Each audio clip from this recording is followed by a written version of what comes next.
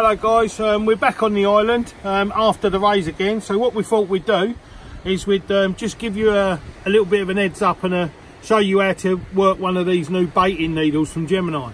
A little bit of a bait. What we do is we squeeze it nice and tight, right, together, and we place the hook in the middle of that little bit of a U-bend.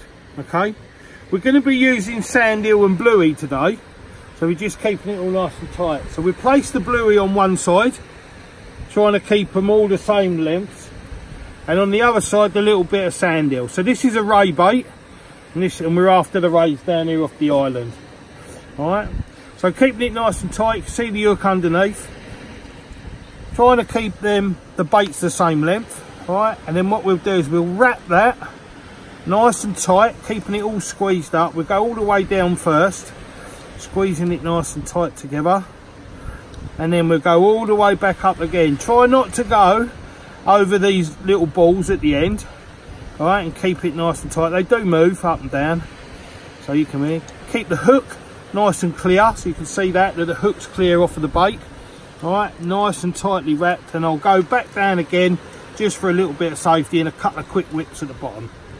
Okay, all done. Take your rod, lift your hook up and roll it off of that hump, and then slide your bait off of the bottom of the tool. And there you should be sitting with a nice little ray bait ready to go. This is a pennel rig that we've got going on here.